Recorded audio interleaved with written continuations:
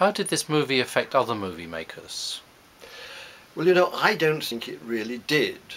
I mean, I'm sure they went to see it and took notice of it, but I fear that they most often probably sort of said, well, yes, that's art house filmmaking, and I'm in the business of making commercial movies, and so it really didn't have a direct and lasting effect. Although, as I say, the images, particularly the final image of the characters on the skyline, well, and I mean Bill and Ted's Excellent Adventure, you did have a death figure following them around. So it had, as it were, permeated into movie mythology. But I don't think people really felt they wanted to make films on this vein, because I think they regarded them as, you know, minority interests, and that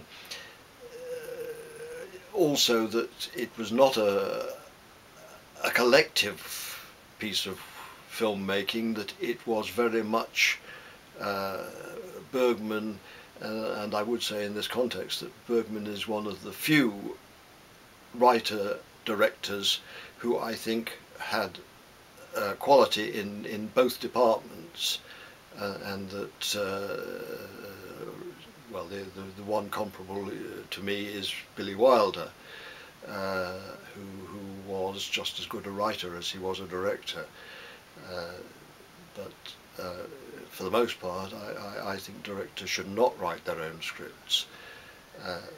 But with Bergman, quite obviously, he did just, well, the only one I can quote is Virgin Spring.